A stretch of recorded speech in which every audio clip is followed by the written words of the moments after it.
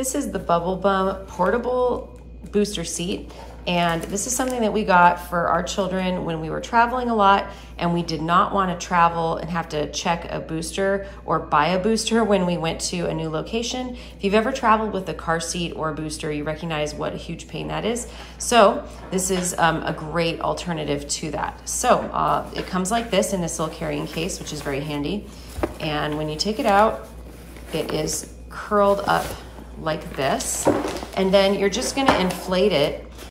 So you just use this little valve right here and it twists, which makes it really, really easy to inflate and deflate. So if you're doing this on the go, this could be a good option. Also, if you are in a place where you don't, just any place you don't have a car and you want to be able to have your kid be able to use like a rideshare service or something or a taxi, this is great because you can travel with it. It is very lightweight. It's a little bulky, I would say, to carry in a backpack or a bag, but it's much smaller and much lighter than having to deal with an actual booster. It has this nice soft finish and this little kind of edge. You can see the space that it gives you for seating. It's actually quite comfortable and kind of squishy. And let's go check it out in the car. And here it is in the car. You have the little red guides here for the shoulder restraint. So the seatbelt would go across like this. And then you would just guide the seatbelt into these little guides here on the side. So that's what's gonna hold it in place. It's really important that the seatbelt is through these guides. So that's what's helping secure it.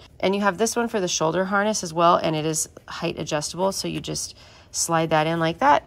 And that keeps this in place on your kid. We're really glad to have these. It's a really handy thing to have around. And particularly this would be great for grandparents or people who have kids who need boosters that visit periodically, but maybe not all the time.